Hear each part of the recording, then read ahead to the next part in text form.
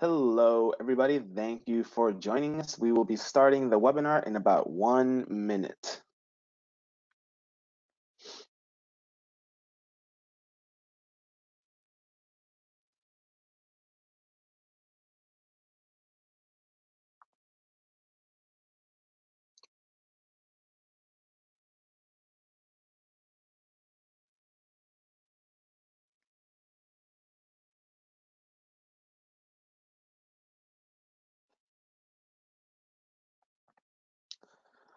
All right, good morning, everybody that is joining us today. My name is Armando Berdiel, Technical Development Supervisor with Lighting Design Lab, and this is our first webinar delivery for 2021. Happy New Year, everybody. And we will be talking about the 2018 Energy Code for Seattle and Washington State, specifically the HVAC portion for today. Next slide, please. Before we begin the webinar, just note everyone is going to be muted. Please use the chat features to engage with us, ask any questions, drop any comments. The presenters may pause periodically to allow time for questions. And at the very end, we'll be having a few online polls, so please participate in those. After the webinar, there's going to be a 30-second survey on how the experience was. Please take this short survey. We'll have a recording of this webinar on our website as well as our YouTube channel. You can access it there. And if you have any questions, please reach out to lightingdesignlab@seattle.gov. Next slide, please.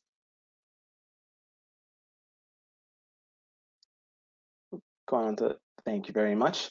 Today's webinar is brought to you by Lighting Design Lab, connected lighting education hub, the Seattle Department of Construction and Inspections, as well as the Customer Care and Energy Solutions Division, all for Seattle City Light. At the latter part of this webinar, you'll even have an opportunity to talk with Emma Johnson. She is the program implementer for our Customer Care and Energy Solutions Division, and she'll be eager to engage with you guys in questions. Without further ado, let me give it along to our speakers. First will be Ben Roush. Hey there. Let me turn on my video too so you can actually see what I look like. Although I look a lot like that guy, just with longer pandemic level hair. I'm Ben Roush, principal at FSI. A bunch of letters after my name that we'll talk about a little later on, but I am a mechanical and fire protection engineer. I run our sustainable engineering group and our commissioning groups and really target net zero. And the most important one there is I really do geek out on the code. Let's go to the next slide, and that's Zach.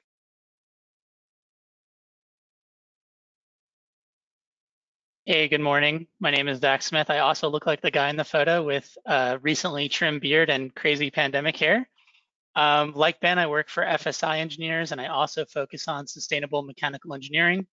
I lead our airflow modeling department at the company, computational fluid dynamics, and I also am a project manager for LEED and Living Building Challenge projects, with recently having the Mukilteo Ferry Terminal, which was LEED Gold, and as close to net zero as we can get a 24-hour facility to get.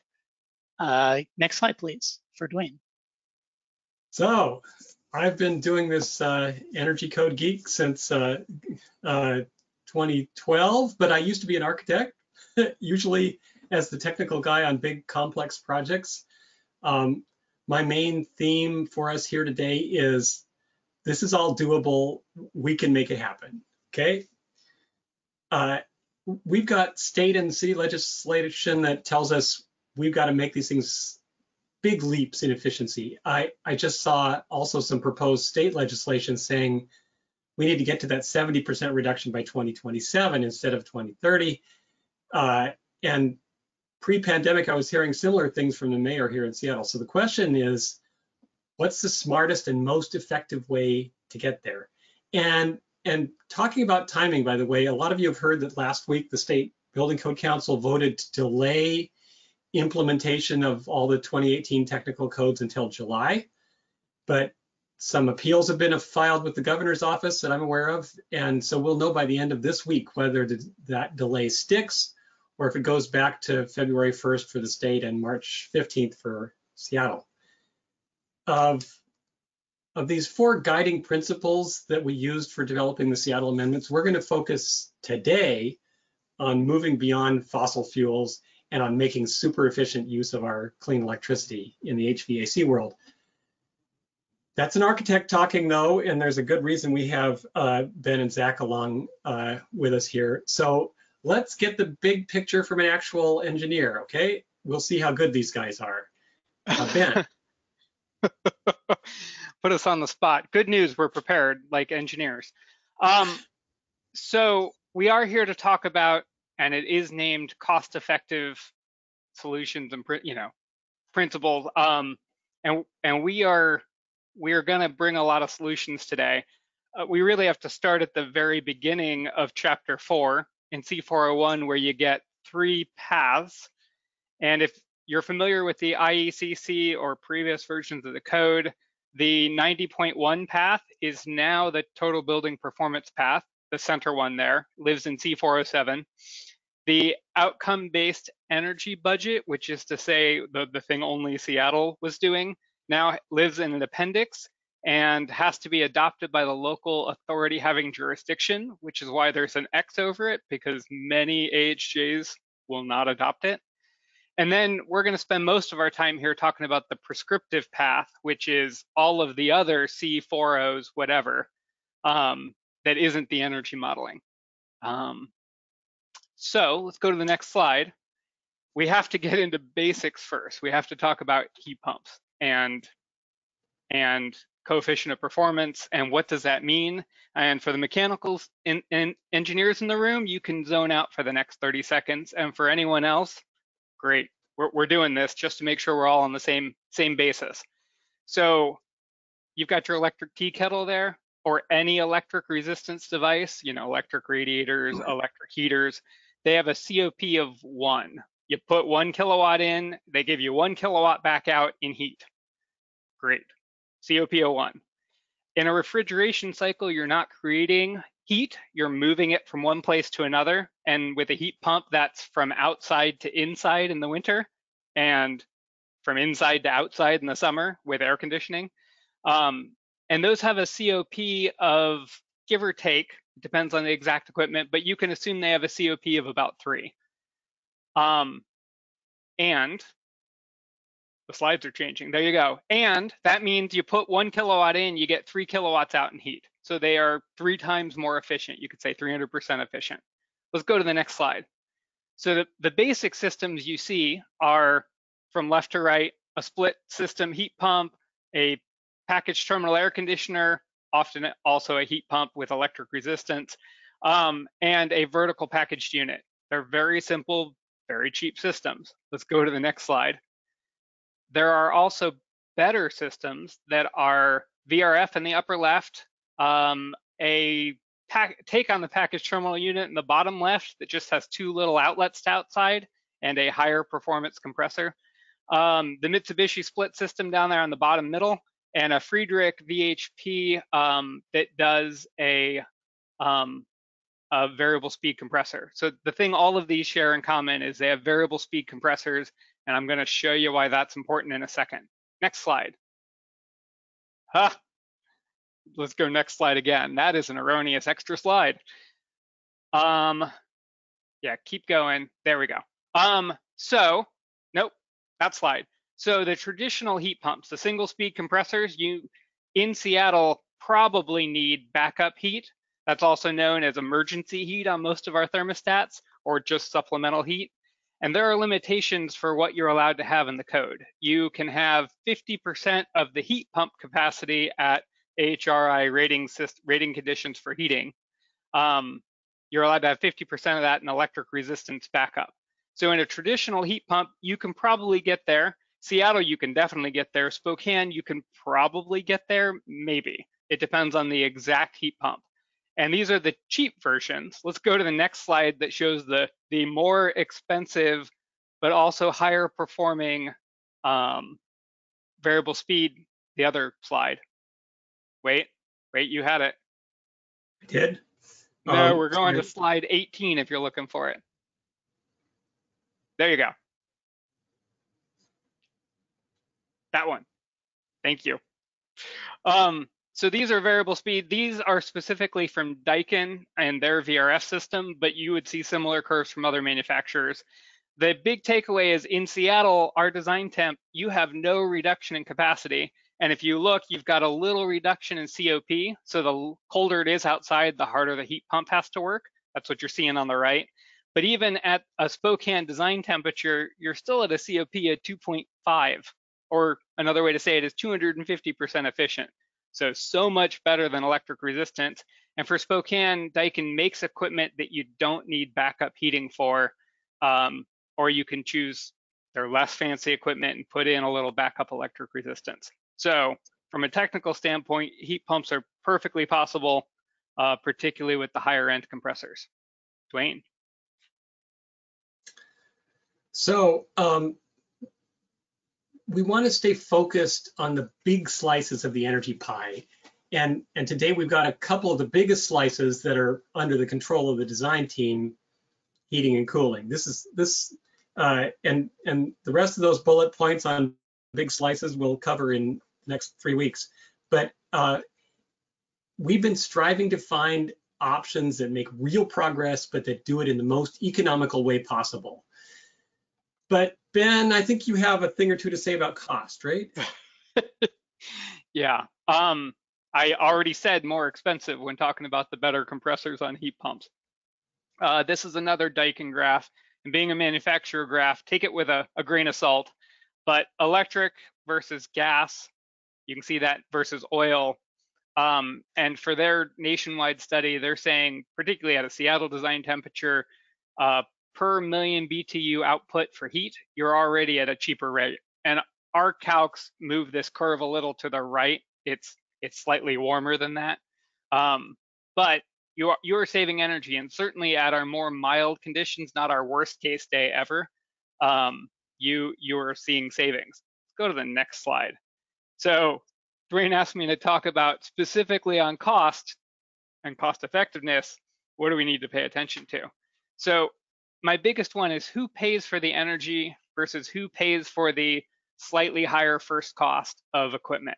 So if the developer, and I think of this in multifamily buildings particularly, if the developer is paying a higher first cost for slightly better equipment, but the tenant is paying all of the electricity costs and getting all the benefit of that equipment, you have a mismatch. And there are leasing agreements and ways to work that out so you don't have a mismatch. We've been doing a lot of multifamily-like housing in senior living, and in that case, the developer has a strong incentive to save energy, and they're highly motivated.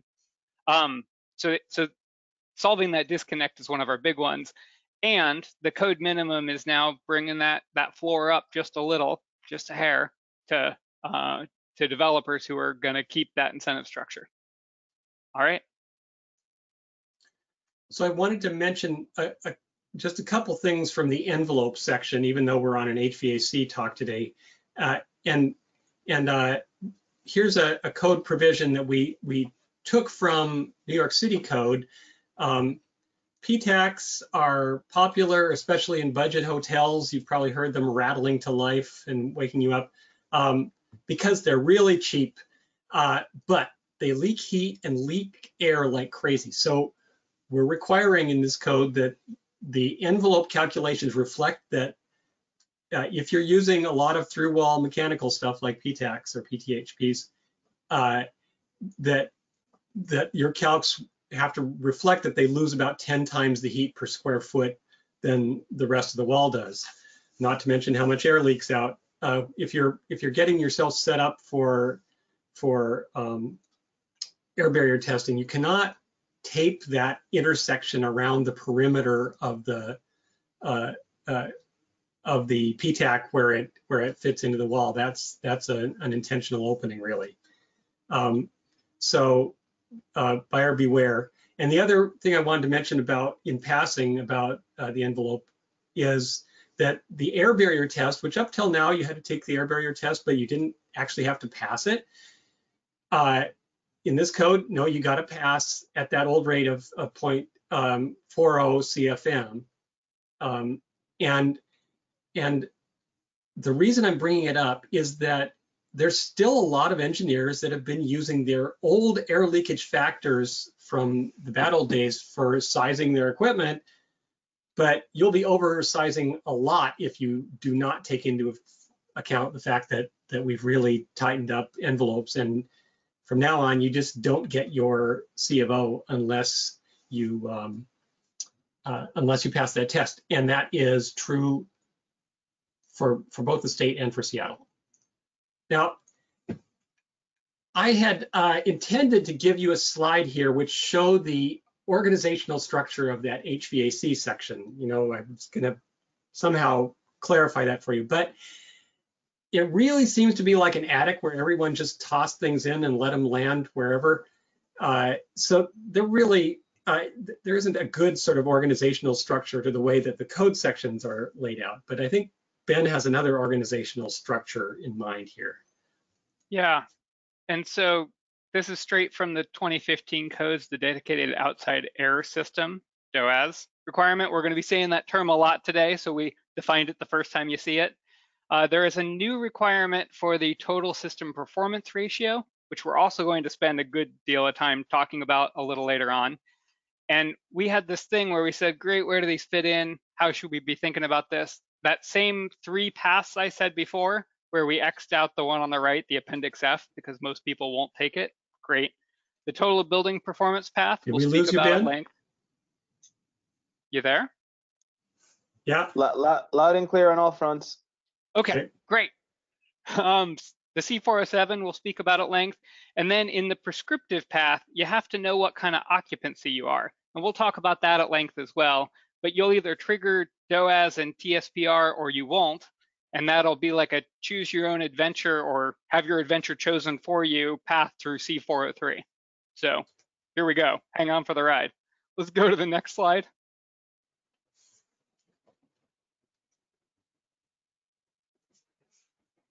There we go.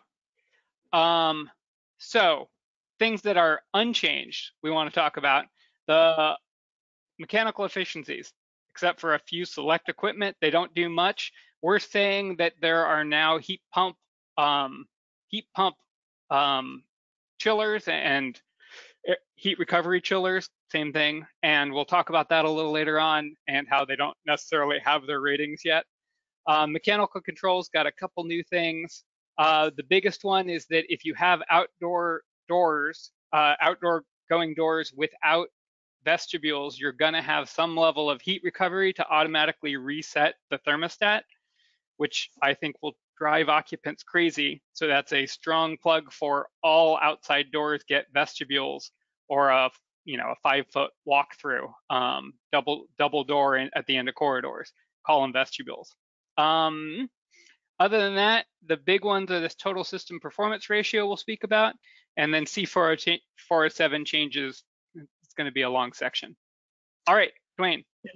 And what Ben just mentioned about the controls, if with a new building now, if you prop your front doors open because it seems like a nice day or whatever, after 5 minutes or something like that, the heating or air conditioning in that space that the door is open to will shut down. Data centers. Washington took on the 2016 version of the new ASHRAE 90.4 standard for data center cooling, and then modified some of the values to give it a little more teeth. But by the time Seattle started looking at it in this past year, the 2019 version of 90.4 was already out and was much improved, fixed a lot of problems from before. So we adopted that version with no changes.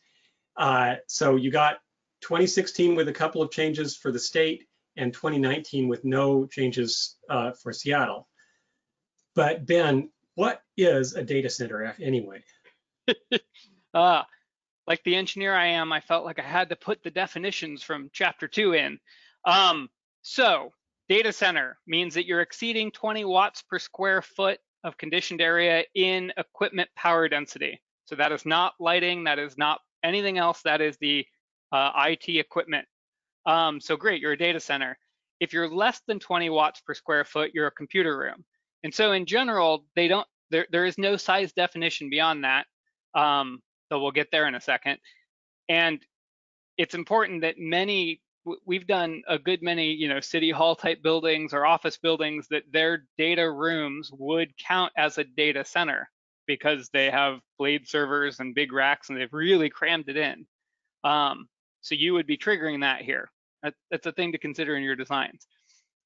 So if you trigger this, if you are a data center, you go to 90.4 and you start looking at section 6 and 8 that are required. Our historic metric has been power usage effectiveness, which is the whole building. And then 90.4 actually divides that out into components. And for the purposes of the energy code, we only care about, again, section 6 is HVAC and section 8 is electrical. And it also includes some climate zone adjustments. Great. It uses a different rating, a mechanical load component, which is the HVAC power divided by the total information technology equipment power. Great. And you've got a couple factors you've got to meet. We're saying this was released in 2016. So when Duane said we referenced the 2016 version in the state code, great, that was the first version. In 2019 for Seattle, that's what it references, they added factors for various sizes of data centers. So smaller data centers get more favorable factors. And if you're outside of Seattle, you might consider asking for that change to allow to go to 2019. Let's go to the next slide. Yeah, and one thing I'd mentioned here is that we don't actually require that you recapture and reuse that data center heat, but that's a pretty reliable long-term source of heat for any engineer who's creative enough to want to grab that on the way out. Yep. Okay, TSPR, another acronym for you.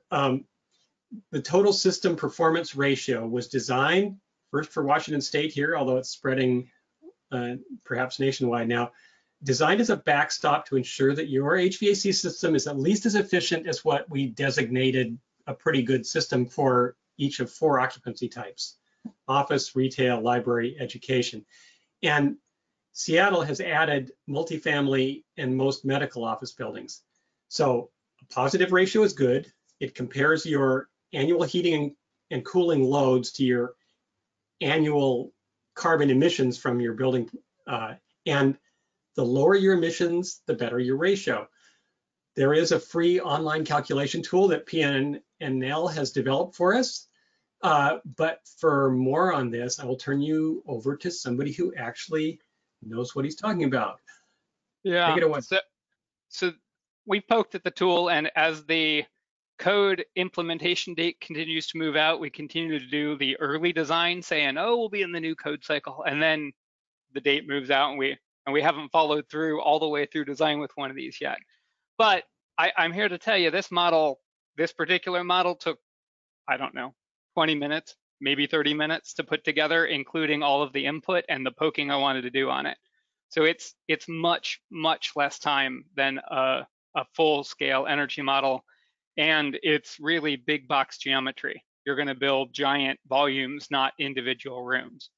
TSPR applies to office, retail, library, and education, which should sound a lot like the list that you'll all recall, I'm sure, from last time from C403.6 of the 2015 code for DOAS. I'm sure you all remember that. Which means that almost any TSPR system is going to require the DOAS provisions. We should be saying most every, and we'll have energy recovery already. On what we've done poking at it, if you use electric resistance, it's the worst for carbon, and I'll show you that on the next slide.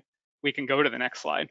On a unit per unit basis, electric resistance is the worst for carbon emissions, followed by natural gas, and then heat pumps are better by, again, about a factor of 3. So poking on this specifically, we did a school project. When it was heating only, we could use electric resistance, the worst thing. But if you added cooling, you failed again. And if you did cooling and natural gas with DOAS, you passed. If you did cooling with a heat pump, cooling and heating with heat pumps and DOAS, you passed. And again, DOAS is going to be required for most every building you're going to be doing for TSPR. So it's a pretty simple thing. Know that electric resistance and to some extent natural gas will be difficult to pass. Go to the next slide. Well, I might just toss in there that utilities or jurisdictions might use this item for giving you various kinds of incentives. So it might be that if you get a ratio of 1.05 or 1.1 or something like that, that you can get certain benefits, but that'll be developed over the next several months. Okay. So this is a long slide on what are the baseline systems, and it very much depends on your occupancy. So you can see that across the top of these tables. So if you're a small office versus a large office, you'll have different requirements and different baselines, and you're defining that in the tool. So this sounds like you're going to have to build this big baseline, but you don't. You tell the tool your parameters and what your building is used for. It does all the backup work on that baseline. It's really quite easy. I should say you want to be doing this very early in your design. It would be the height of embarrassment to be a mechanical engineer, get all the way to permitting and say, oh, just kidding, can't use gas heat on this one. Got to switch to a VRF. It just, that would be horrible for your client, horrible for you. Let's go to the next slide. So TSPR is doing this on a carbon basis. I want to tie this back to carbon. So this is from the EPA Grid Finder. It's 639 pounds per megawatt hour CO2 from the grid. Great. Let's go to the next slide. We also know that the grid, at least for Washington's, although we are part of a larger grid, the whole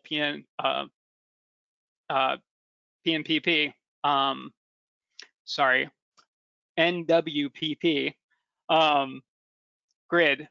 So Washington is pushing for decarbonizing our grid, any electricity we use in Washington, carbon neutrality by 2030 and carbon free by 2045.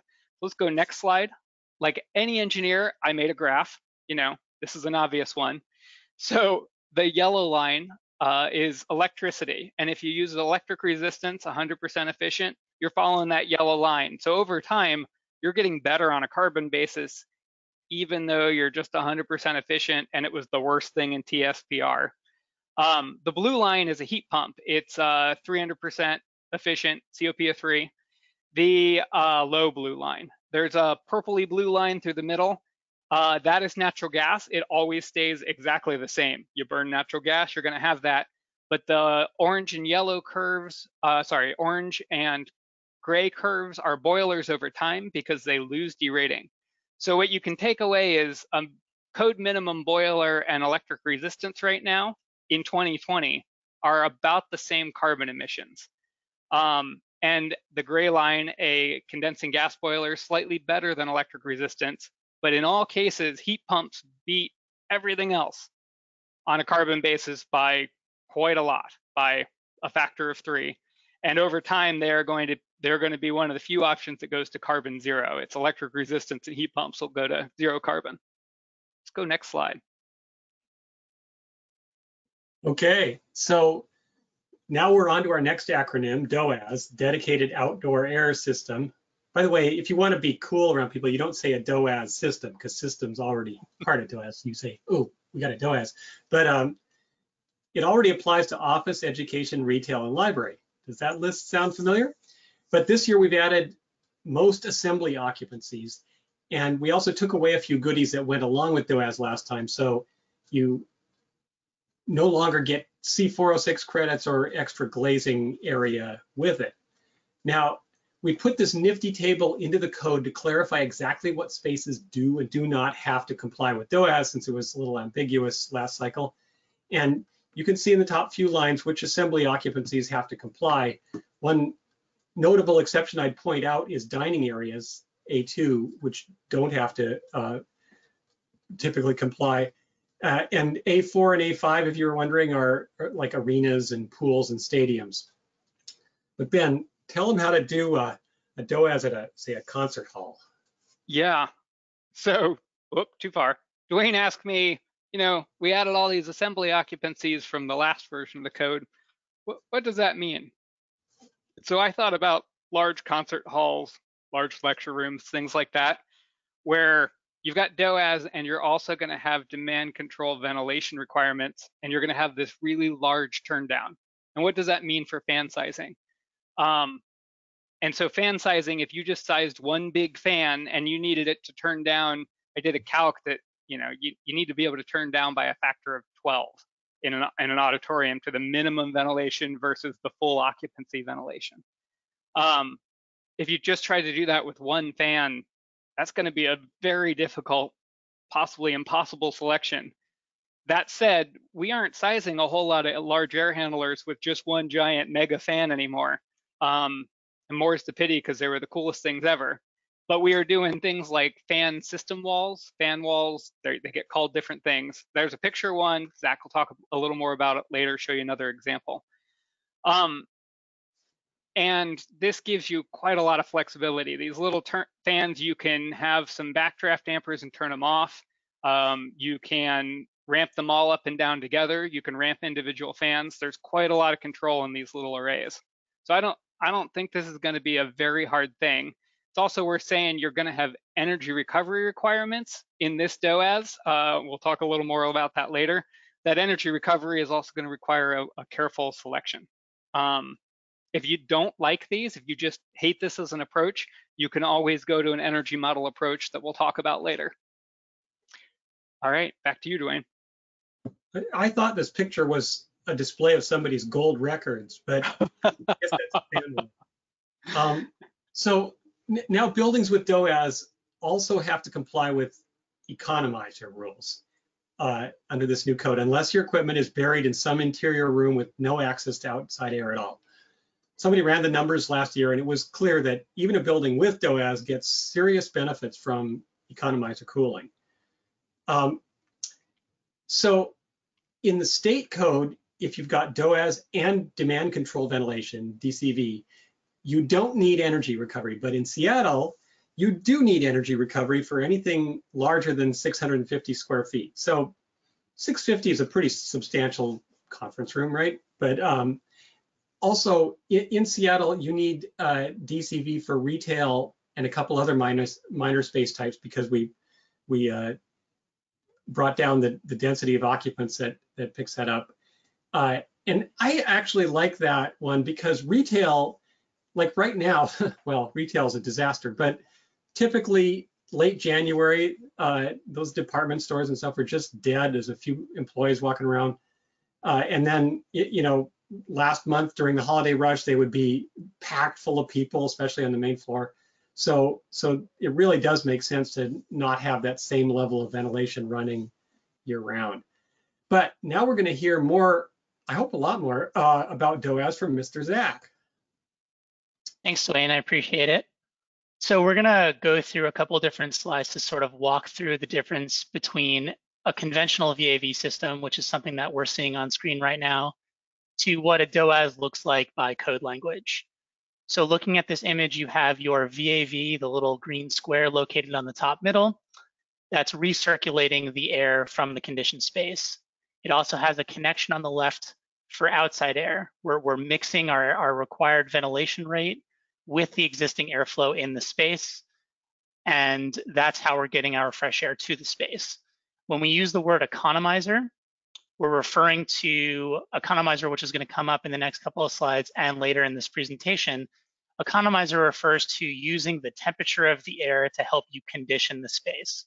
So imagine a cool summer day. We turn off the heating and cooling going to that VAV, and we just supply the air at its temperature outside directly into the space. And that gives us, quote unquote, free cooling. You don't have to use energy in order to cool the space. Can you go to the next slide, please?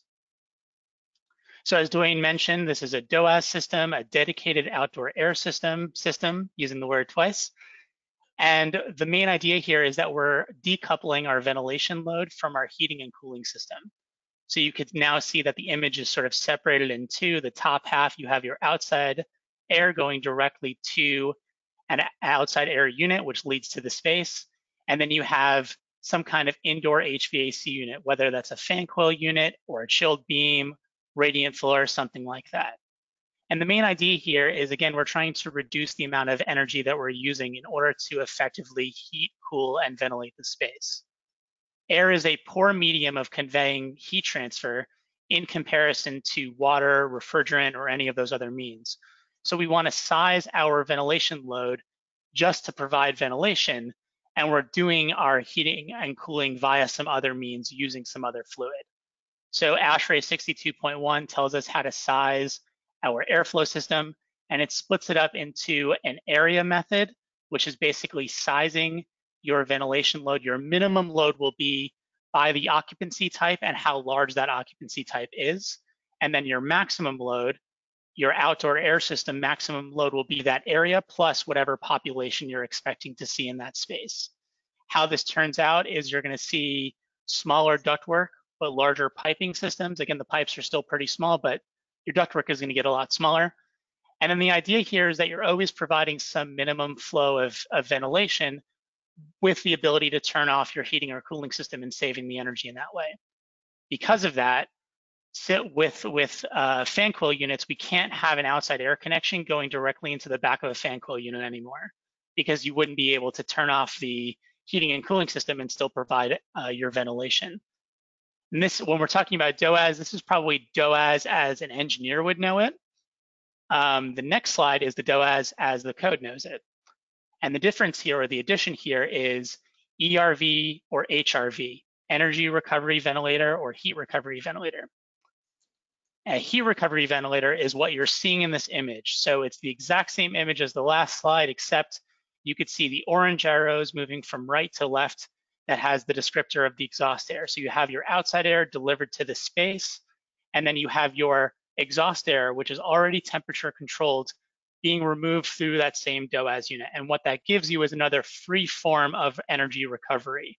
You have your, let's say you have a space that's at a set point temperature of somewhere in the 80s, and you have an outside air temperature on a cold Seattle day of, let's say, your 24-degree design day. You take that exhaust air that's at temperature and you run it through an element, whether that's a wheel or a core or a stationary element that will heat up based on that temperature, and then you could use that free preheat for your incoming outside air. Your energy recovery ventilator is a similar idea, but the one difference is you're trying to maintain moisture in your interior zones. So there's a little bit of an additional piece there. An example of this will be on the next slide, if you will, Duane. So here we have two images, two different styles of units. The left image, the first thing I want to draw your attention to is on the top left, you'll see two fans located side by side. This is another example of the fan array that Ben was talking about. And you could also see the flow arrows sort of corresponding in color to the previous slide, where you have your blue outside air going away from you, and you have your exhaust air coming towards you. That exhaust air heats up that red wheel in the middle of the space, which will spin, so you get uniform temperature increase, and that'll heat up the incoming outside air. Above and below the red wheel are economizer dampers. So if we find that we have temperature that allows us to condition a space at a rate that at a temperature that we feel comfortable with, we could turn off the wheel, we could open those dampers, and then air can flow freely through those. The image on the right is a similar idea, but on the diamond on the far right is your stationary core that does the same idea, but it's not a moving piece. So it's you know, that's something to consider when you're talking about maintenance. Duane asked us to talk a little bit about the fact that you have to have economizer for all new cooling systems, which includes server rooms and electronic equipment rooms. You must meet DOAS with heat recovery ventilation in order to emit this requirement. This is overall DOAS is a pretty fast payback when you're considering multifamily. And last thing, considering demand control ventilation, there are some challenges with turndown, as Ben mentioned before, that you can sort of alleviate with fan wall systems, but you need to be cognizant of your operating points and your fan curves to make sure your equipment can effectively run. It doesn't go off the curve and go into a hunting zone. So speaking of energy recovery and heat recovery, Ben, can you talk a little bit about effectiveness and efficiencies of these systems? Now let's take that next slide. No, it's a psych chart. It's a psych chart. Duane has assured us that architects know how to read these, and I'm sure every engineer in the room knows how to read this. I have to say, they didn't hand us a psych chart until our third quarter. I did quarters, not seminars, on psychrometrics and thermodynamics, and it was a revelation. It was the most amazing thing in the world. So got to chart it out. So what we're showing here is heat recovery. For the code, for Washington, you need 60% heat recovery, and it's effectiveness, not efficiency. So a way to think of effectiveness is if you've got a 20-degree delta between inside and outside, you get 10 degrees of it back. That would be a 50% effectiveness. I can't do that much math on the top of my head, but you get what, 12 degrees back for a 60% effectiveness. Great. For ease of showing, I showed a 50% effectiveness here. The inside air is cooled down and the outside air is heated up equally. Pretty simple. For Seattle, it's 60% heat and energy. For Washington, it's 50% energy, 60% heat. So let's go to the next slide, because that is the energy version. And you'll see that it's not only sensible heat, it is also latent heat, or as Zach said, humidity based. And we get this question from our clients who are in the know and from some other engineers, what is better, energy or heat recovery? And I know every client we have loves a, well, it depends if, answer. But it is a, it depends if answer. I honestly cannot tell you one is better than the other without having an energy model for that particular case. It depends on your indoor requirements, your humidity requirements, your outdoor requirements. What I can say is in multifamily buildings where we've done that, there's a slight edge on the energy recovery ventilator. They tend to be better than that 50% minimum, and getting that humidity back is better for comfort. So that's what I can tell you, but I wouldn't even hold that as a rule of thumb. It could be specific to the buildings we've modeled so far. All right. Even in Seattle, Ben, I mean, where we never have humidity and heat at the same time. Yes, so you lose, when you don't have that hot and humid, you lose some of the benefit of energy recovery because you don't get to reject humidity of the incoming airstream instead of having to dehumidify it in some way. It's true, but you still get a minor effect. And so all things being exactly the same, it's a real toss-up. And of course, things aren't always the same. That's why you got to run the energy model. So on the cooling side, I'm with you. On the heating side, particularly if you're having to humidify air for some process need, or a hospital, or data centers like to have a pretty high humidity to prevent spark, static discharge, you probably have a great reason to go energy recovery. But otherwise, you really got to look at it case by case. So before we go to a break, we're making pretty good time here, but Mr. Armando, sir, do we have any questions in, or can we take a couple of questions? I imagine there must be some, unless we've stunned everybody with all this information. We've got them in the chat. This is Ben. Yep. And so far we've answered them. Maybe you could speak, Duane, a little bit further to how carbon was set at the state level for TSPR. How'd you get those factors? The factors for everything except electricity are pretty well known and non-controversial. The factor for electricity, which we set for commercial buildings at 0.7 pounds of carbon emissions per kilowatt hour, was the subject of a huge amount of debate, and there were a couple of camps, one which was going for a 0.55 instead of 0.70, another which was going for 0.95, and it depends on a lot of factors. How do you decide what that marginal use is. All of our energy efficiency that we've been adding has actually accommodated for the last 20 years. All of our growth in population has been accommodated not by building new plants, but by energy efficiency. So that would be, essentially a zero carbon thing. On the other hand, as you mentioned, Ben, we're still part of the Western Interconnect, right? And when we flip on a light switch here, it might mean that somebody in Wyoming is shoveling another chunk of coal into a burner there to generate electricity. So we came up with this 0.70. It's going to be revisited again, I think, for this next state code cycle. But it was as close as we could come. And in fact, at the very late in the game, the factor for the residential side of the code was changed to 0.8.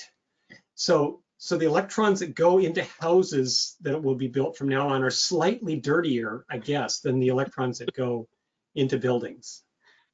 Totally. It absolutely works that way. I'm here to tell Yeah. you.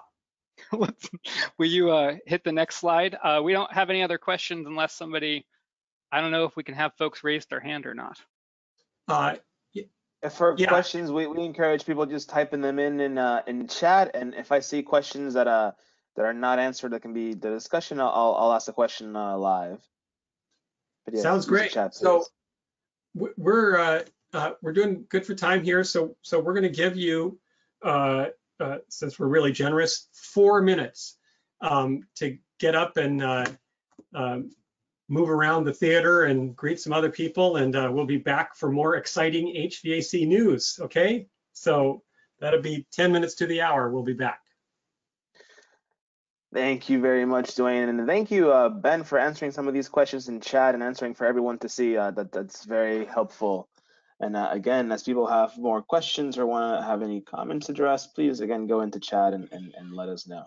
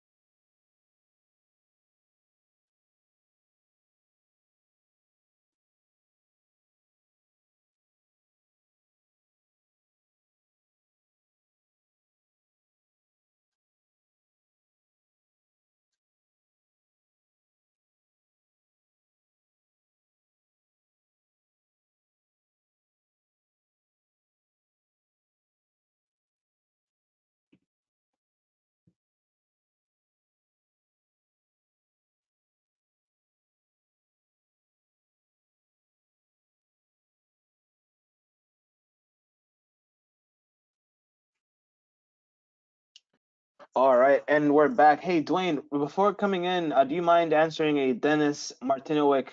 Uh, he mentions he's from Sound Transit and mentions, is there a value to expecting that new buildings outside Seattle meet the new Seattle HVAC code, or will changes at the state level cover it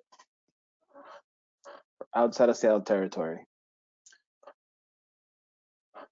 No, really interesting question, and a difficult one for an agency like Sound Transit that spans across the jurisdictions.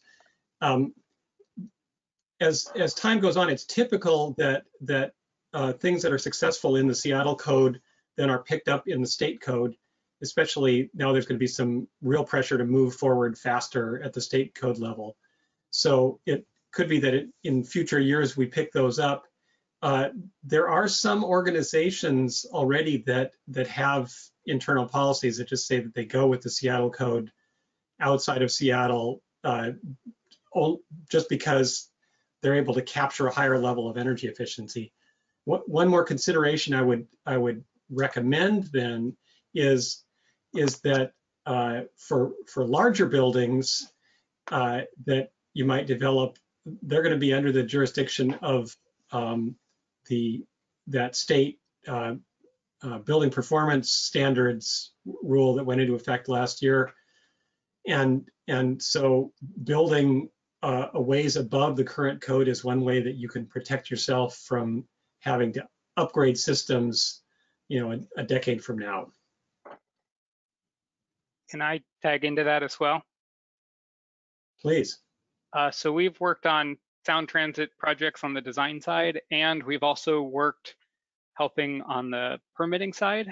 And so Sound Transit taken that Seattle Energy Code, I can say definitively on an energy modeling basis for stations, gives you a slightly better performance than the Washington-based code. So if that's your point, great, keep doing that. And it also leads to some code confusion on the code permitting side, where we get Seattle forms or Seattle other things in a Washington state jurisdiction. So there's probably some room for process cleanup all the same. There are also a few jurisdictions locally that are discussing, anyway, bringing many or most of the Seattle code amendments into their codes. So it might be that other jurisdictions in this next several months get on board as well. Lots of them have these big grand plans for how they're going to be carbon neutral in some particular day and eventually get to start doing it.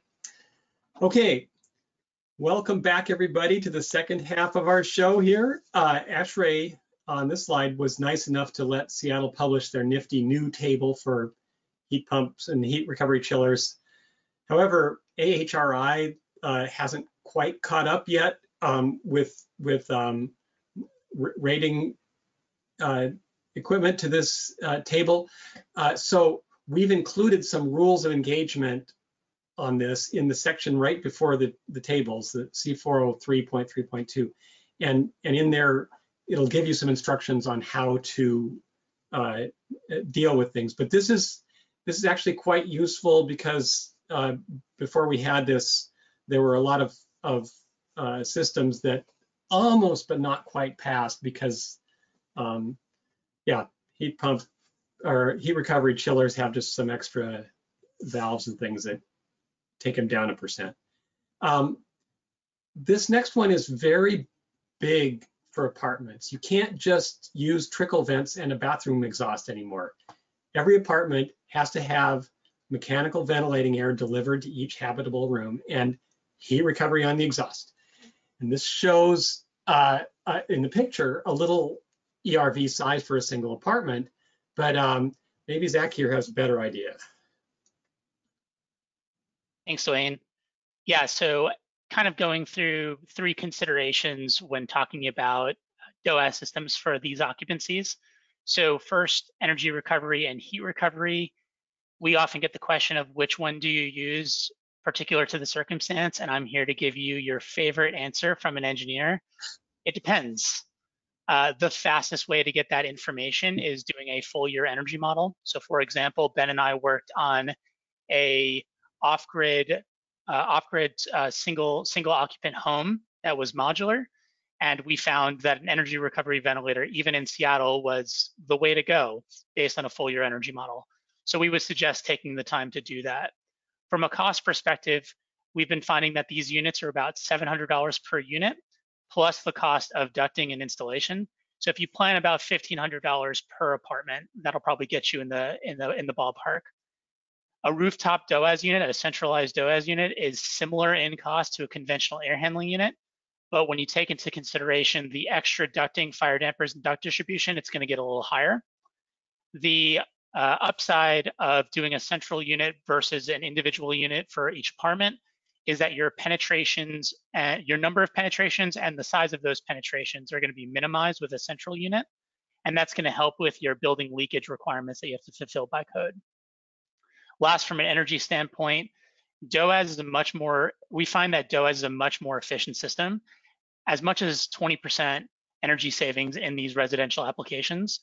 It's about a 4 or less than 4 year payback on these localized systems. And from a whole building, it varies somewhere between 8 to 15 year payback. Most of these DOAS units have ECM fans, so you could dial in the exact rate that you're looking for, which can be very helpful in your bathroom exhaust fan situation that Duane was mentioning before. If you are going with an individual unit and you have an existing HVAC closet, these small individual DOAS units can often fit in those existing HVAC closets. And again, something to consider, and this is something that Ben mentioned before, consider who is carrying the cost and the energy benefits between the occupant and the developer. Last, you could also enhance these DOAS units with a boost mode for kitchen ventilation, just another thing to consider. So we've talked about ventilation. Duane, what do you think about space heating? Well, funny you should ask. This is one of the big deals from this particular code cycle, and it's where we're taking our climate action directive seriously. So we're saying that whereas the current code discourages use of fossil fuel or electric resistance in a way that mostly results in people using heat pumps. Now we just said, no, what we really meant was you can't use electric resistance or fossil fuel for space heating. Now there's a whole long list of exceptions that allow electric resistance heat for small loads and for auxiliary heat and really cold weather. But notice the question marks I put after exception number 1. There's currently some possibility that City Council will set that date back to March 15th with the rest of the code like it was originally. Also note that 750 watts per room exemption for apartments and 1,000 watts for corner rooms. Unless you have giant windows in your building like some of our downtown high-rise apartments have, just about any apartment can make that work for their heating needs. So you can have a certain amount of electric resistance, and the thought was once you get to a certain small size, this really doesn't make sense to have a heat pump. So that's, you see, I've got the first several exceptions there, but there's a whole bunch more. Those ones on the left tell you the thresholds for electric resistance backup, and the ones on the right are miscellaneous other little heat uses for special situations. So not time to go into them individually today, but you might want to spend some time looking at all those exceptions. And now Ben's going to tell you how to deal with all this. Remembering that we said cost effective right in the title again, we're going to talk about the simple systems first. So great, airside systems you can use. You're gonna want to use heat pumps again, and you might get away with those minimum heat pumps, you know, with like the one on the left, the one that we're all familiar with in our houses. And the higher likelihood is that you're going to some of the variable speed compressors. And so we show 3 of them here that are standalone little units, but you're also gonna be talking about VRF as a possibility. And when we get to talking about refrigeration a little later on in the presentation, keep in mind what we talked about. Let's go to the, oh yeah, and we should say, so you get your heating, But as a bonus, you get air conditioning. That in Seattle is now a thing. You know, we have enough hot summer days that that's a benefit to people, and that's something you can sell to occupants. Let's go to the next slide. So this is probably not residential only, but if you're seeking to be all electric, and you have a big enough building to justify a central plant, we're showing that heat pump chiller or heat recovery chiller. They get called both things. Again, Duane said, and he's right, they're really lacking in rating at this point, but that will be quickly rectified. And it looks a lot like a chiller. It has some temperature limitations you need to know about. The maximum it's going to make is about 160 degrees, and it's better to be designing much lower than that for the equipment. There's some defrost cycles that we've gotten ourselves in trouble with on capacity. And if you are careful and you're working with a reputable vendor, it's a perfectly achievable thing. On the left is a more common scenario, and it's very, very large systems. But if you've got a centrifugal chiller, you've got a condenser side and an evaporator side, and you can start capturing the heat and rejecting it to your heating plant if you're low enough temperature, when you can run them in a heat recovery mode. So great. Again, those are larger systems. It's going to be very large buildings where those start to pay back. And could I just chime in here that when working with an applicant that was doing an alteration on an existing building and needed to on extremely cold days to provide 180-degree water, there is in fact at least one manufacturer that does have a single pass system that will get you up to 180. So it's unusual but not impossible. So yeah, it's extremely energy intensive to get to 180. We'll say it that way. Yeah, well, if you're only getting to that super high temperature on an extremely rare day, I mean, how often do we have days in the mid-20s? Then that's having higher energy use for a little bit is not a big deal. Simultaneously heating and cooling. Traditional mechanical design says that there's a magic invisible wall about 15 feet inboard of the windows, so you can have one thermostat controlling the perimeter heating and a separate controlling the interior cooling, and they both function independently. They don't touch each other.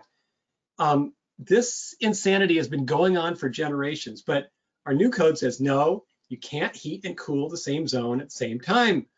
Actually, our current code is saying that, but it still seems new to people.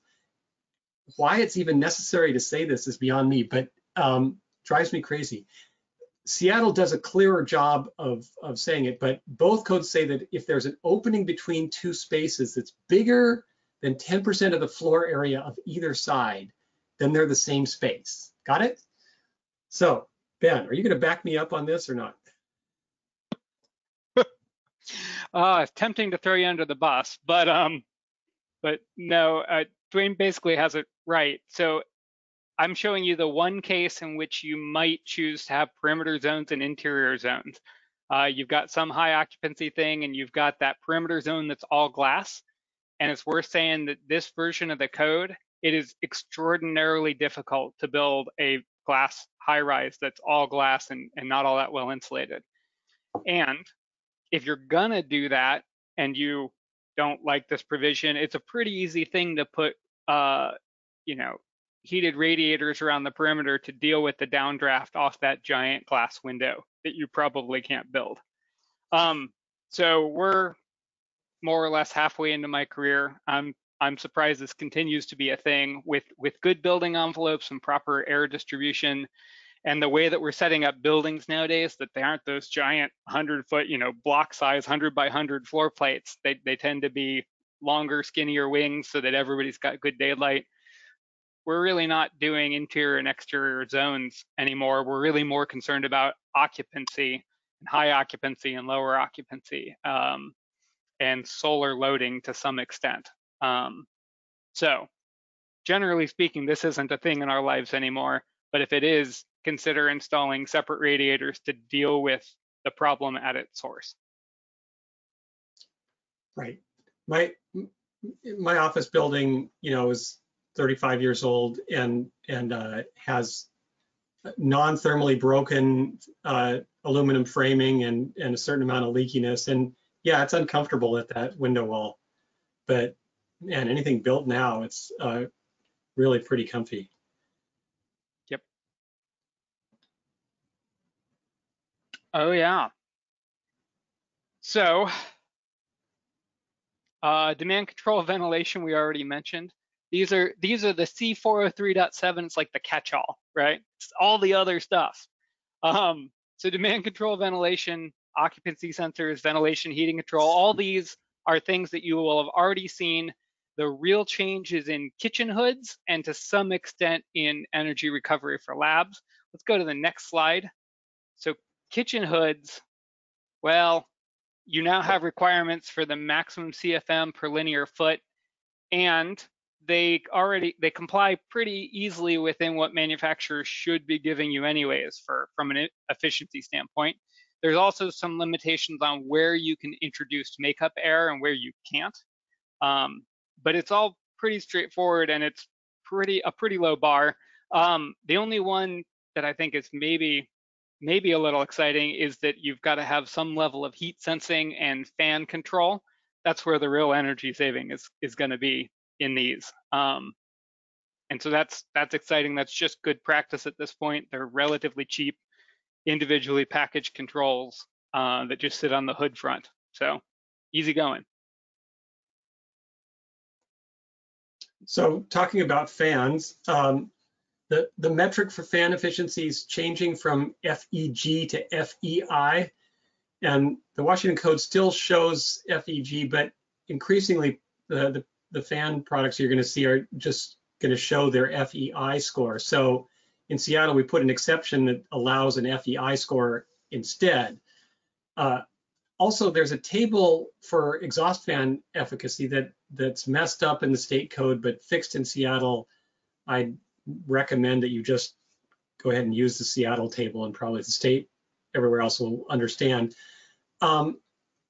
Certain buildings, you have to do heat recovery from exhaust air and use that heat for heating water. If you've got steam, you have to recover heat from the condensate, and if you've got a lot of refrigeration like a grocery, you have to make use of that condenser heat. And not only that, but in certain buildings, these are buildings that run more than 70 hours a week and have a lot of heat rejection and have reheat coils. You've got to do some serious business heat recovery, right, Ben? Yes. And so Duane said, yeah, right, like this is going to be great. And I started going, wait a second. So DOAS now includes all the things it did in the last code, plus assembly occupancies. How many other buildings are going to run 70 hours a week with a huge heat rejection? And there's also a high enough loads for 0.45 CFM per square foot, which we can usually get under with office buildings, and which would be recovered by required DOAS anyways. So if you do DOAS, you don't have to do these other heat recovery things. But I could come up with hospitals, maybe. And for that, waterside heat recovery, freak yeah, there's a lot of good savings there. The refrigeration condenser heat recovery for groceries, it's going to be large grocery stores. They should be doing it anyways. There'll be money ahead in a couple years. The process heat recovery, there's going to be things like industrial process that maybe we're going to end up doing heat recovery we wouldn't have had to otherwise. But that's great. They'll get heat recovery back off of that. It's going to be pretty good. There is one clause in here that you have an economizer lockout on heat recovery systems. So this is similar to what we would recommend on water source heat pumps. If you've got water source heat pumps in heating mode on a system, or in this case, air handlers on a system, you have to continue to reject heat to the loop instead of using economizer until your loop temperature starts climbing. In water source heat pumps, it would look something similar here. Until your heating demand was satisfied, you wouldn't use economizers. So you basically get free, and I put that in air quotes because you are moving it around with a heat pump, but you get free heating from the cooling loop instead of having that air heat reject outside. Neat clause. Anyways, oddball buildings, not going to be triggered all that often. Okay, the great outdoors. I've been spending a lot of time sitting at outdoor cafes lately. You know, I used to live in Alaska, and I still had those huge clunky boots of mine, so I wear them and sit out there in the freezing cold. But I'm not really sure how effective these radiant heaters are, especially when there's a little breeze, but we're desperate right now, right? So the rules are that you've got to use the radiant heaters outdoors, not space heaters of any kind, of course, so that those humans in the line of sight will at least sense a little heat. And they have to turn off automatically when no one's around. So in Seattle, we extended these rules to include radiant heaters in unheated spaces, like some kinds of repair garages and stuff. And we put a 20-minute limit on the auto off control. And finally, I've just tossed in here for all of you who come to me saying, oh, we're just installing a little space heating for freeze protection, just enough to get it up to 45. I have to say, you're either conditioned space, semi-conditioned, or low energy. There's not a freeze protection category for space heating. So in some, you might want to use some other form of heating to deal with protecting your pipes and such. I took this picture in Oregon last month where it got so scary for them with the COVID that now they don't even allow outdoor dining at restaurants. But this fire pit was still blazing away, keeping the owls warm. So the rules are that this kind of fireplaces, fire pits have to be manual on, which means it doesn't just blink on whenever somebody walks by. And then it either turns off automatically after an hour, so you'd have to go reset it, or it turns off automatically when no motion has been sensed for 15 minutes. Figure if there's been no motion for 15 minutes and you're still there, you're probably asleep, so it's okay. So, okay, we've arrived at C406, which has been reorganized into a points-based table with each option and each occupancy type getting different points. So what I've got circled here shows that a school gets 2 credits for the HVAC efficiency option. In Washington, you'd need 6 credits, and in Seattle, you need 8 credits total, but you get 2 for that. Now, remember I said that we got rid of double dipping in the DOAS section, but one vestige of it remains here, and that's that multifamily buildings can still get 2 credits for DOAS, which is a gimme, because remember that we now require apartments to have balanced ventilation with heat recovery anyway. You know, they caught me on a good day, I guess. What could I say? I did want to say a couple of things about HVAC efficiency option, although for some reason engineers start smirking when I start talking about engineering principles. But first, you could only use this option for equipment that actually has table values in those 13 tables. And second, that in Seattle, we're not going to allow gas equipment to qualify for those additional credits at all. The basic requirement, though, is for all equipment to be 15% better than code. This doesn't work out for certain combinations of equipment, so we said you can do a weighted average of your equipment to get your 15%. With as long as nothing is worse than 5% better than code. Okay. Washington exempts heat recovery chillers, but Seattle includes them now because we got that nifty ASHRAE table. So, Ben, I think I probably just confused them with all that. Do you want to clear it up for them a little? Yeah, let's go to the next slide. So the rules are these. Everything has to be 5% better. You can't use gas in Seattle on these. And in Washington State, very, very large boilers are exempted. So, and you average by capacity, so capacity weighted average to greater than 15%. So Duane asked, what types of equipment can't achieve this? It's a very few chiller types. They just can't hit that 15%, but they can certainly hit 5%. Oil-fired boilers, but most of the time they will be over the exempt size. But if they're under, oil-fired boilers won't be able to hit 15%, but they can certainly hit 5%. Ground source VRF systems, it's just a very high threshold. Same thing, they'll be able to get above 5.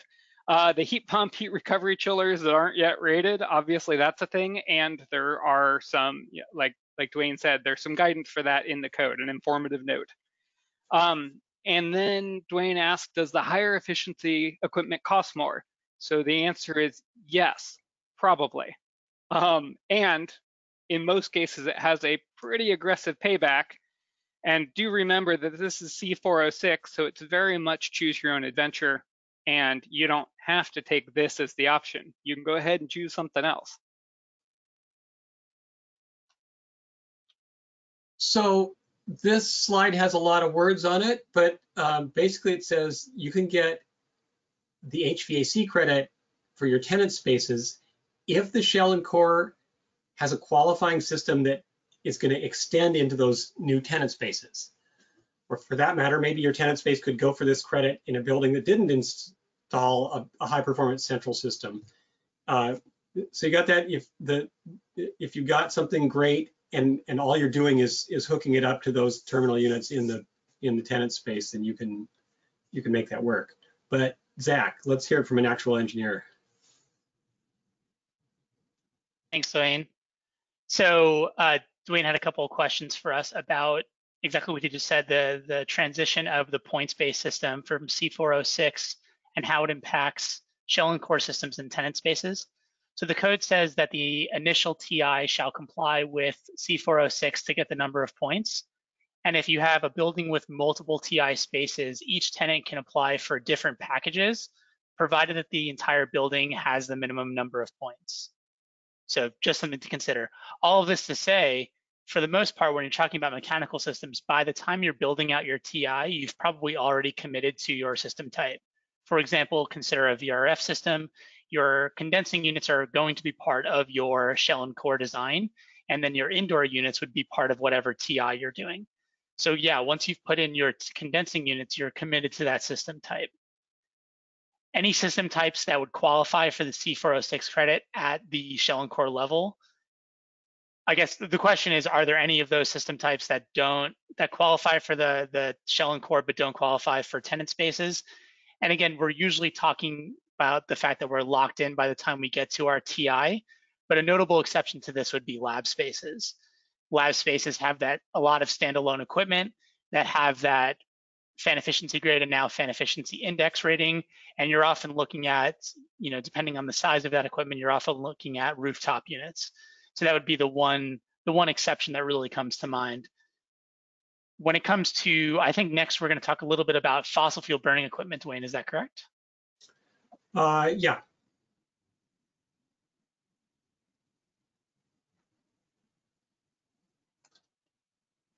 So I mentioned this one a little earlier, but note that there are 4 credits that don't allow fossil fuel equipment. We're trying to wean ourselves off of this stuff as quickly as possible here in Seattle and lead the way for other parts of the state and the country. And this not only applies to that DOAS thing, but see, it applies to those 4 systems. So the HVAC selection, the high performance DOAS, and the water heating all are required that if you want those credits, you got to do something not fossil fuel burning. Now, Zach's got a cool chart here. Yeah, so this is the C406 additional energy efficiency options that we've sort of taken and made a couple of things pop. So you may have heard a couple of times we've talked about choose your own adventure. Ben introduced in the 2015 code, he would always tell me that C406 was sort of choose your own adventure from the Goosebump books, and now that's all I ever think about. And yes, as Duane said, now it's a cumulative point system. So for Washington State, you need a total of 6 points, and for Seattle, you need a total of 8 points. This marked up image is sort of our best guess at cost-effective options based on your building type. So green is go, green is yes, and then orange is your second cheapest option. So a couple of things just to bring to your attention.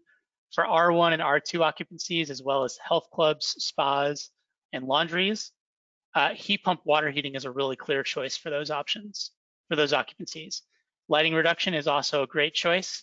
And the building method for lighting reduction is a 10% threshold. That's likely easier to obtain than the space by space method. Not likely to be for M occupancies because M occupancies love their lighting, but just something to consider. And then again, just rehashing this, remember that unlike the 2015 code, you cannot double dip for DOAS for the most part. So if the code is already requiring you to do DOAS, it doesn't account here, and that's why it's called additional energy efficiency options.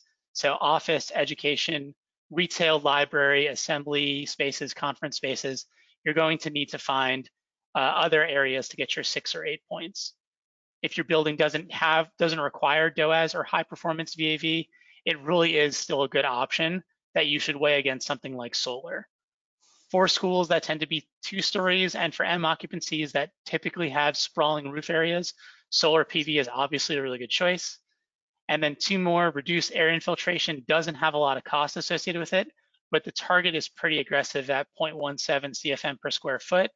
So it's a great idea to have a conversation with your construction team, with your design team to make sure that that's something that you could adequately detail, because this requirement is really approaches that passive house requirement. And then last, you can decrease your UA trade-off by 15%. It works for most projects and may not cost all that much given the long-term benefit.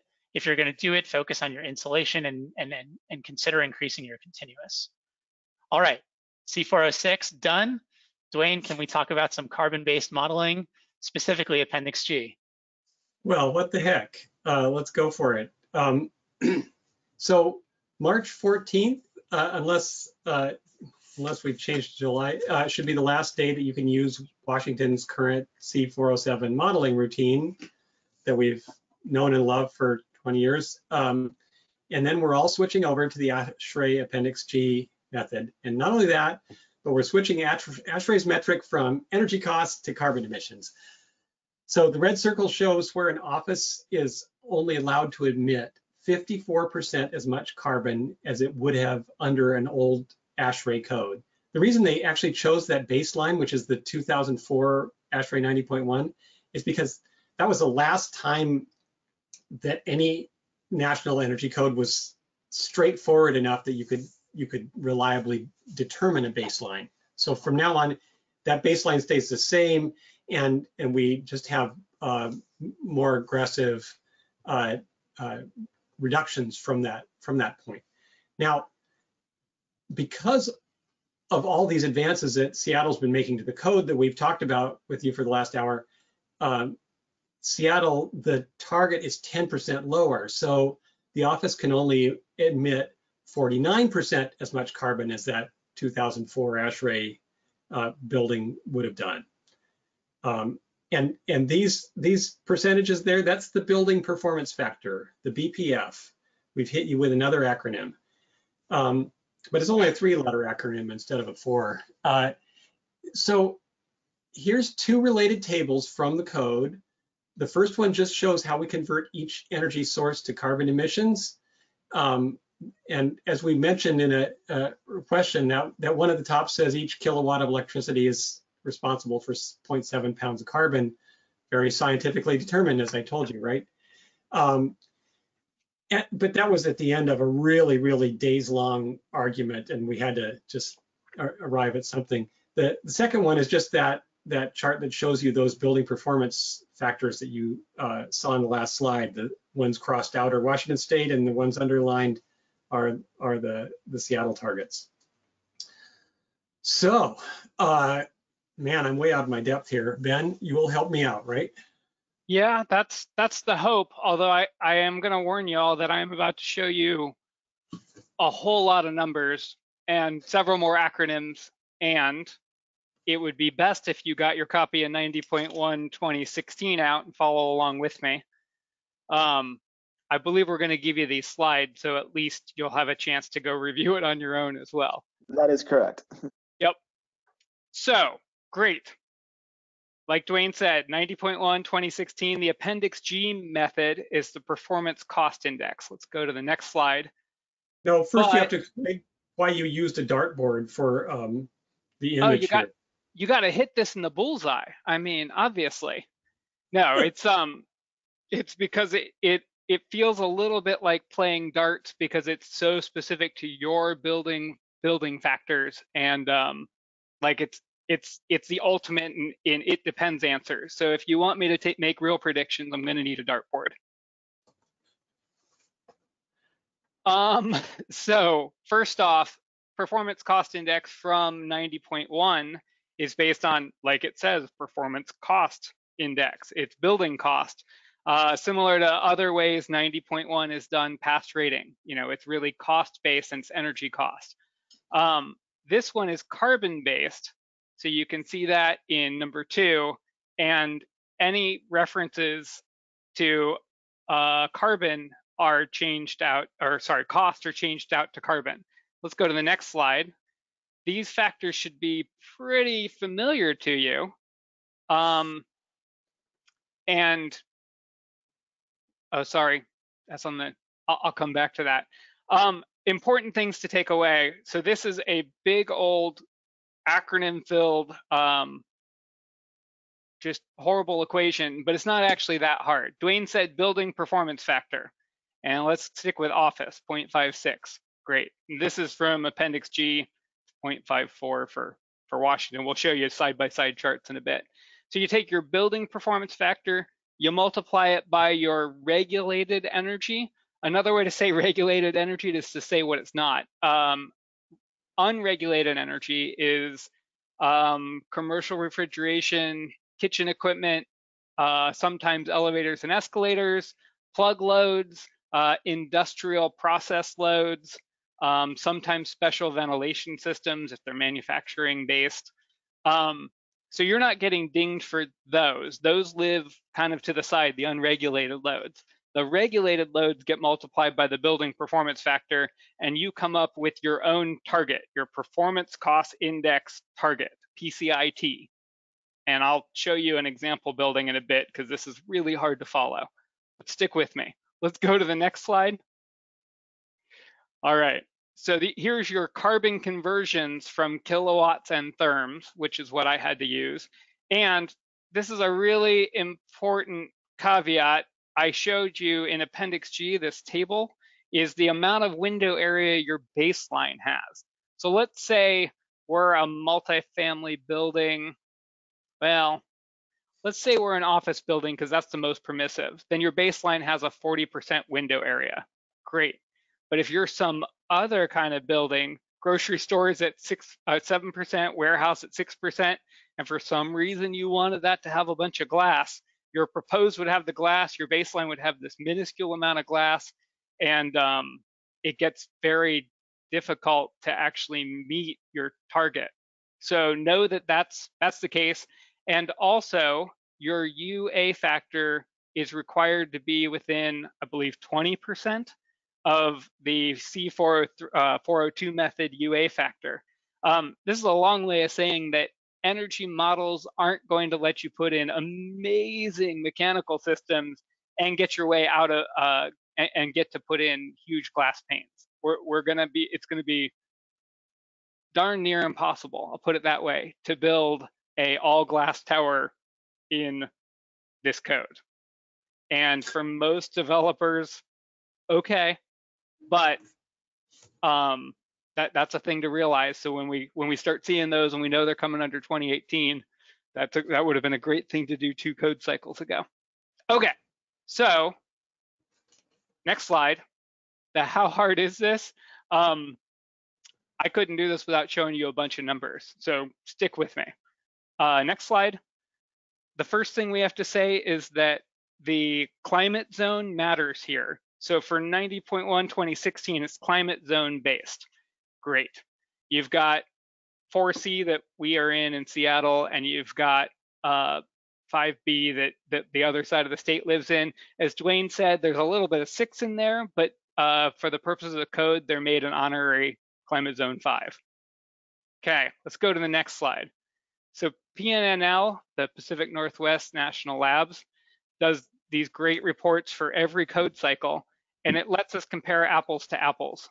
And I will also show you a model we carry forward to compare sort of apples to apples too. But for PNNL, they do every type of building and then do a composite. So you can see, I highlighted two there, 4C, 5B, the two climate zones we're talking about. You can see that it goes from 0.7 to 0.63 for an office. I'm going to use offices just because. So great, it's about 10% more difficult, jumping 90.1 2010 to 2013. Let's go to the next slide. And we go from 0.63 to 0.58, so it's an 8% again to the 2016 90.1. And if you go look at the building performance factors going from a 0.58 to 0.54, okay, we're doing the same thing again. Let's go to the next slide. So these are, sadly, they don't line up like we would. I need to make a table where they all line up office to office to office. But if you go look in the office, you can see it's a moderate reduction again. So this is the building performance factor. So let's talk about what that actually looks like in a real model. Let's go next slide. So we've carried this model forward from the 2009 code on. As built, it was certified in 2011. It was a LEED Gold building, had a moderate EUI, not amazing, not off the charts, pretty good for 2009. It was 37% better than ASHRAE 2010. It actually certified in LEED v2.2 and got all of the energy model points. It used off-the-shelf air handling equipment, just some McQuay now incorporated McQuay air handlers they're high efficiency, but they weren't amazing. And it was just a standardized VAV with electric reheat. So great, let's go to the next slide. This is how we compare it, and it's on a cost savings basis. So it's normalized, the baseline is always 2010, and you can see across the board that yes, the 2018 codes for Washington took a real step forward, and for Seattle, the real step forward was actually in 2015. Great. And you can see in this particular building, DOAS was not as good as VAV, and this was a 24-hour facility that had some weird off hours that the free cooling of an economizer was really, really beneficial.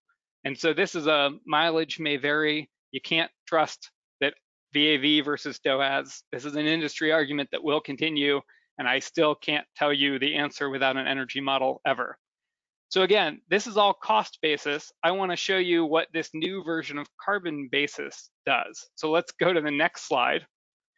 I really have high hopes that maybe not Duane, but somebody smart puts together a calculator that does all this for us. We put in the energy use and it does all the background calcs, because it was not that much fun to do this math. It took about an hour and a half this weekend to get from energy cost to all of the performance cost index. And then another half an hour to convert that to carbon instead.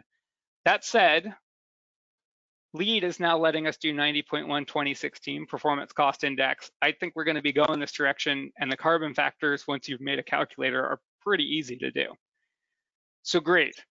Remember, you have to calculate a target PCIT, and I did that for Washington State and Seattle.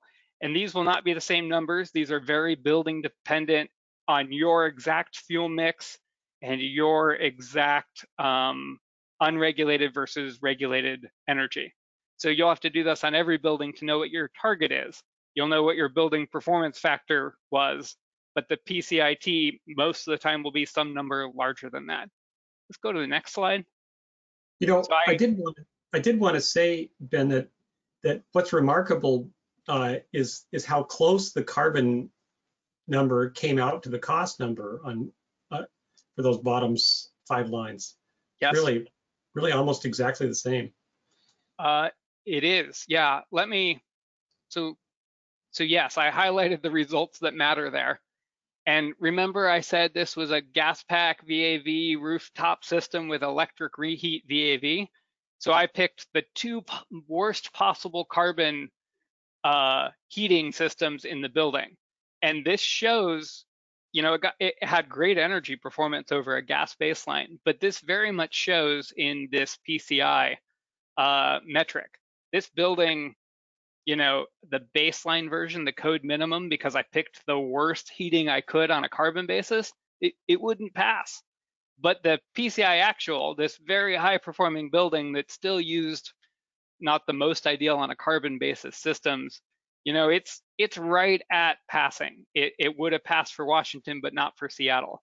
So the long takeaway here is that your fuel sources really, really matter for what your carbon-based PCI is going to be.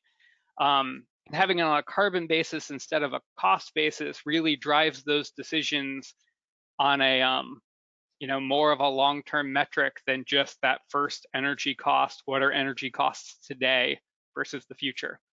So again, I strongly hope that NEA and Seattle each release the standard code forms, and those code forms have a wonderful calculator built in that does all of this math in the background. You just tell it your kilowatts and your therms and your purchased energy of various types, and it goes and does the rest.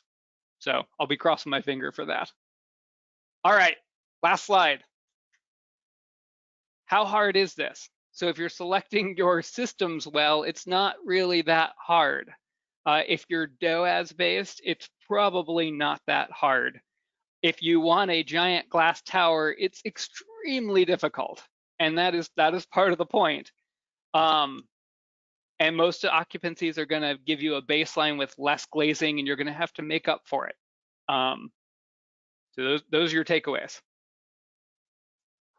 You know, it's 99 years now. It was 1922 that Mies first published that famous image of his model he built of an all-glass office tower, and us architecture students have not got over it, even though it's been 3 or 4 generations of architecture professors pushing it. But it might be that the aesthetic thrill of just doing floor to ceiling, wall to wall, glass is going to fade. We'll have to see.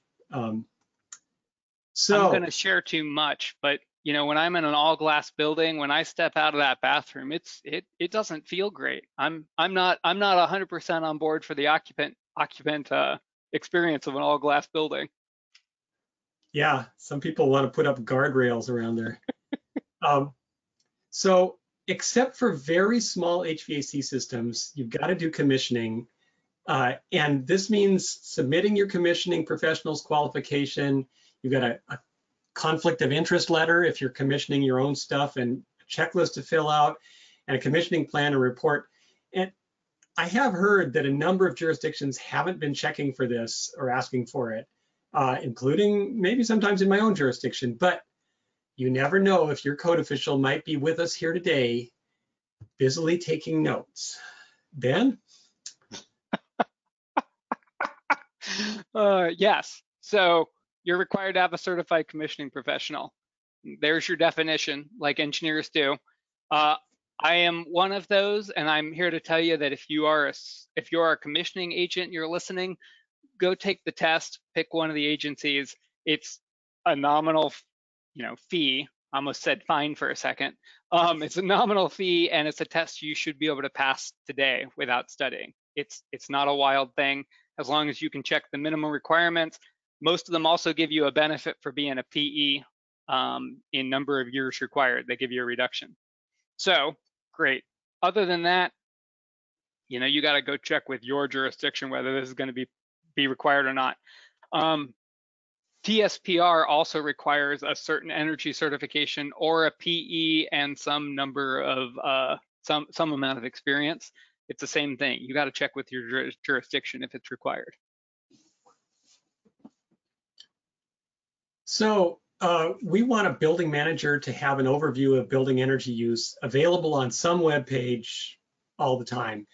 So you need to meter the incoming source energy and sub-meter several categories of loads. And notice that the state code is now taking some of those sub-metering categories that used to be just found in the Seattle code as well. if you're careful about how things are circuited, you can minimize the number of meters required in your system. Yeah. From the commissioning side, our firm would never do such a thing. But from the commissioning side, we see a lot of poorly laid out systems where you just got meters everywhere, every end use, and it adds up to a really expensive system. If you can minimize the number of meters, great, you can save a lot. And so the way to do that, you're required to have a building level meter, but you have to have loads lumped. So if you had a separate riser for lighting panels, if you had a separate riser for HVAC, plug loads, keep going, you would need fewer meters. I can't tell you that's the more cost-effective version than just adding a bunch of meters everywhere.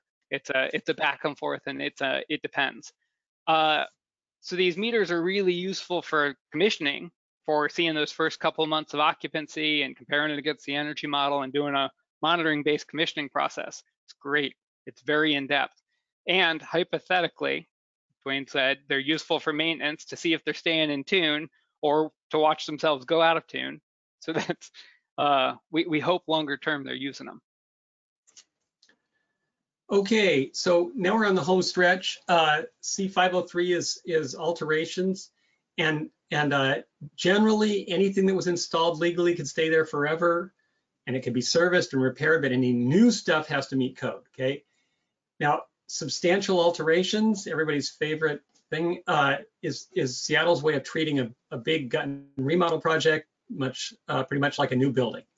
And same applies when you change occupancy from something funky like a factory or warehouse to something more polite, or when you add heating or cooling to buildings that didn't have them before.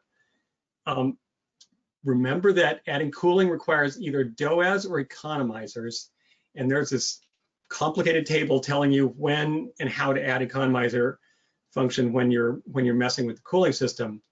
But I think Ben's got it figured out, right? Or maybe not. No, so this is also an it depends answer. When you're adding cooling, when you're going from unconditioned to conditioned at large, but particularly when you're adding cooling, it can take every trick in the book, and sometimes you just can't do it. So this is a consult your engineer very early. Don't promise anything to your client until you know you have a path forward. Many systems are going to trigger that DOAS requirement, which can sometimes add another hitch into the difficulty. Might also make it impossible depending on your building layout and construction. VRF and 4-pipe systems, and there are newer systems opening up possibility with smaller ducts overall, but in no means is it going to work for every building. So there's no slam dunks here. You got to talk to your engineer, and you got to really go digging and make sure you're on solid footing.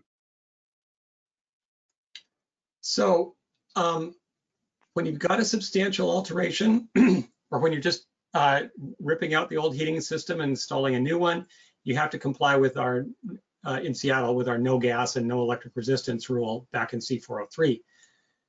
We did make an exception, which we're clarifying a bit this year, that if you're just replacing one appliance on an emergency basis, you don't have to upgrade the building, but otherwise, yes, you do.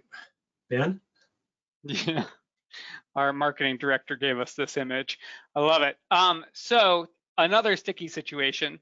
Why it's a big deal is because when you go from gas, particularly from gas to electric, even for heat pumps, you probably have a capacity situation. So let's say you got a gas pack rooftop with DX cooling. The new unit's going to be a heat pump. They only go so big in capacity. But that capacity keeps moving. We've done them as large as 60 tons now, which is really starting to get into a fairly sizable air handler. You're also going to trigger DOAS requirement, some new equipment, and depending on specific heat pump, you might need backup resistance heating, and again, that'll get into your electric capacity. So again, not always a slam dunk. Like Duane said, maybe when you just replace your boiler, you just replace your boiler. But otherwise, you're going to be touching that whole system.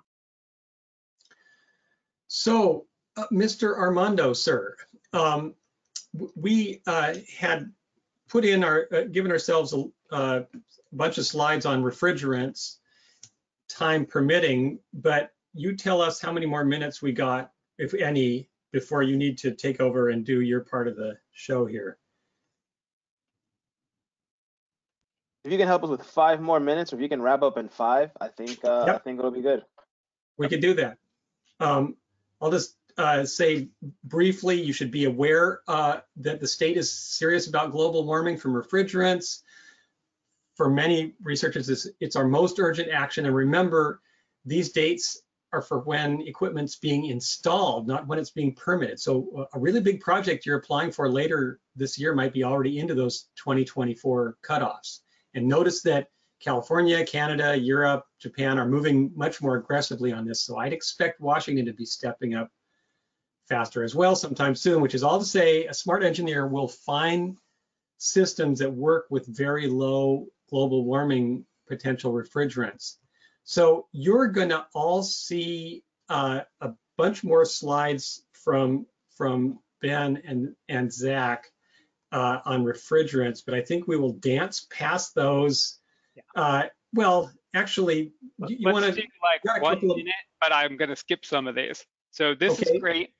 Shows you the global warming potential. So great, we got rid of ozone depletion. Woo! Oh wait, R410A, our most common refrigerant, has a really high global warming potential, and of course the systems leak eventually. Let's go 2 slides down. So we'd love to replace this with something better. So this is a normalized chart. So we want something with a higher coefficient of performance and a higher heat transfer capability, which means we want the upper right-hand quadrant, and that is R32. That's the only one there. I would take R1123, 1123. You'll note they're both lightly flammable, and they take a really big quantity to be flammable, but our current code sets some limits on flammable, things in your space, particularly gases. And so there's a code issue right now that makes R32 kind of difficult. Let's go down 2 more slides.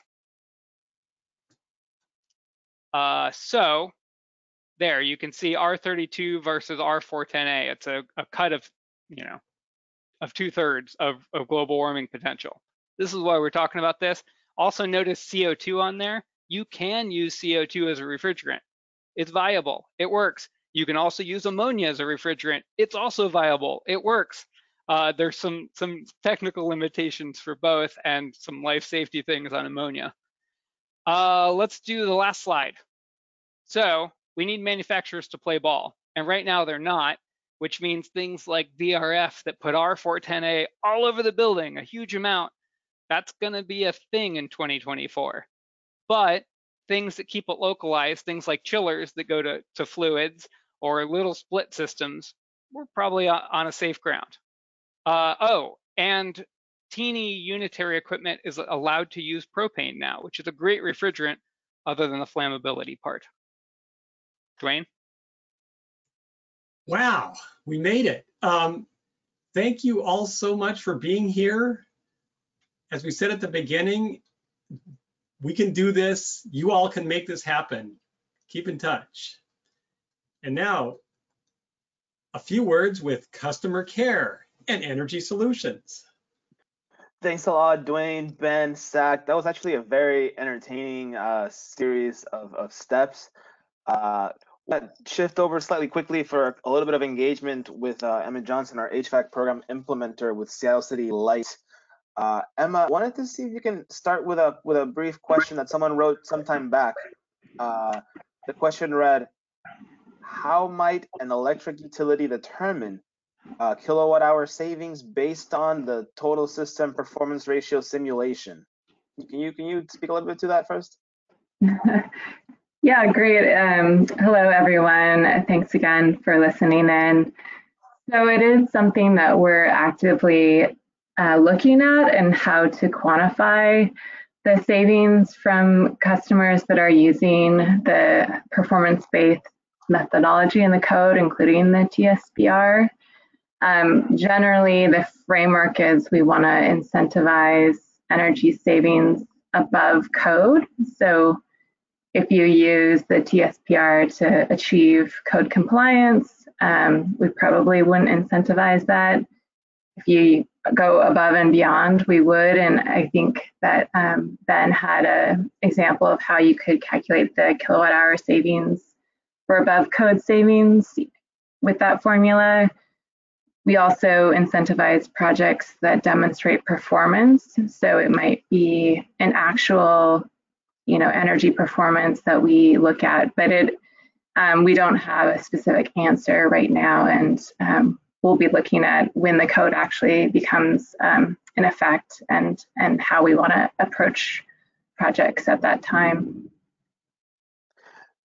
Thank you for the comment and the answer. I know that you're taking some feedback from questions here and taking it back to the division. Right now, we're going to call out a couple of polls to get a bit more of that feedback with you guys. And I'm going to start launching them. If you want to just read out, Emma, I'm going to launch the first one. Great. Yeah. So what path or strategy do you believe you'll use most often? The first is the prescriptive path. The second is total building performance path, which is the energy model, and also the target building performance path, which we didn't specifically talk about today. But and thank you. I see responses coming in. I'll give it a bit, about 5-10 more seconds, and I'm going to close the poll. The target building performance path is Appendix F that we were talking about. That was the one crossed out not many people are doing. Could I also just toss in, I just got an email forwarded to me that was from the governor's office, and that a move to move the code effective date to July was just repealed. So it'll be back to February 1st for the state and March 15th for Seattle. Oh, wow, great to know. Thanks a lot, Duane. So original dates hold. And as we see here, hey, people are looking to split off their time with the prescriptive and total build performance with a couple of stragglers in the target building performance path. Good, solid notes. Wanted to do a couple more, 1 or 2 more polls here, and we're going to be closing out. What's a next poll that we had for you guys is, what types of HVAC systems do you think you'll most likely use to replace electric resistance or gas heating, if applicable? First is air-to-air heat pumps. Second, water source heat pumps, hydronic systems, chillers, boilers, VRF, variable refrigerant flow, or others.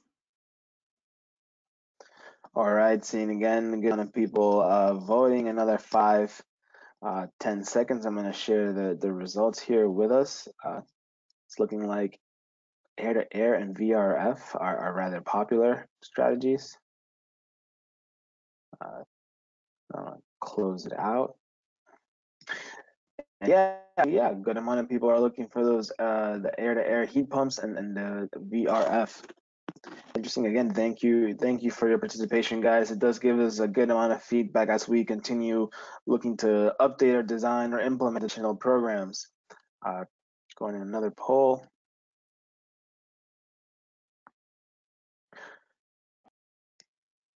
All right, next question. How likely will your future projects be above code minimum efficiency? A scale there, not at all likely to very likely. And also, if anyone has questions for Emma on the Solutions Design and Management group for City Light, please write them in the chat, and I'll call them out if we have any. All right, about 5 more seconds.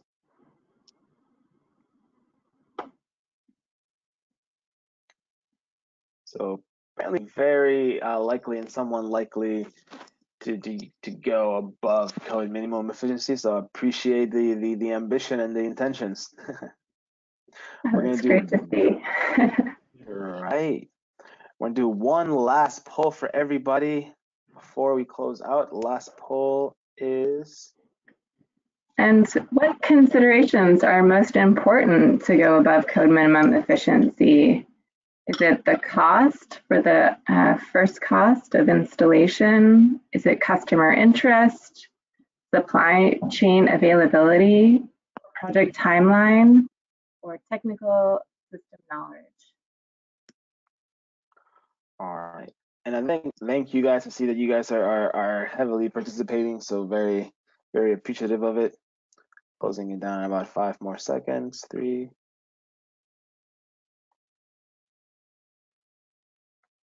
So we see upfront cost is still one of those heavy factors, as well as customer interest, because hey, the decision makers are the ones that control the budget. You know, customers have that power to go for it. Well, all right. Thank you very much. I'm gonna be closing this out, and if see that there's no questions, and never fret if you have any questions or want to engage with us. You'll see, you can go to our website lightingdesignlab.com. We have an additional upcoming topics. Next one is next week, January 26th. We're going to be discussing building envelope. Then next week is lighting, and lastly February 9th is water heating. Can we go to the next slide, please, Duane? Anyone has any questions to directly for Duane or myself as we continue on this series, please don't hesitate to ask.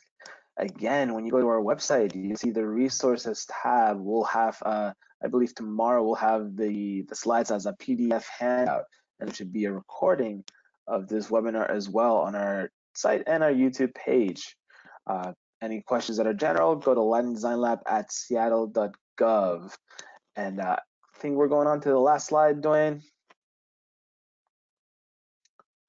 That is all, folks. Thank you for joining us, Duane, Ben, and Zach. That was an amazing presentation. It was actually very entertaining and technical, so I appreciate that. For all of those who joined us as well, we thank you. Ben, if you want to say final goodbyes, we'll be signing off. All right. Thank you, everybody, and you have a great rest of your Tuesday.